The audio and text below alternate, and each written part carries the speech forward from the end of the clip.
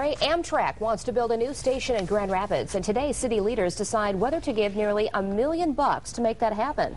24-Hour News 8's Dee Morrison is live at the spot where they want to build that new station on Wealthy Street. Dee? Okay, we want to show you exactly where this is going to be. This, of course, the rapid bus station behind me. And then just south of it is this parking area. That overpass is Wealthy Street.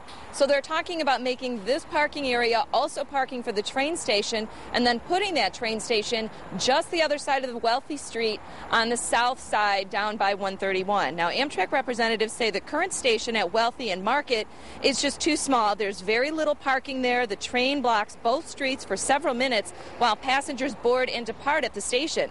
The train runs daily between Grand Rapids and Chicago with stops in Holland, Bangor, Benton Harbor, and New Buffalo.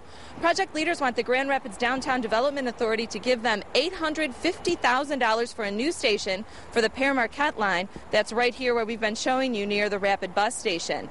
The project has already received $3.8 million from the Federal Railroad Administration. Amtrak's hoping to build that new station by 2012. Now, the DDA meeting is this morning at 8:30 at City Hall. We'll let you know what they decide and if they make a decision today. Live in Grand Rapids, I'm Dee Morrison, 24-Hour News 8.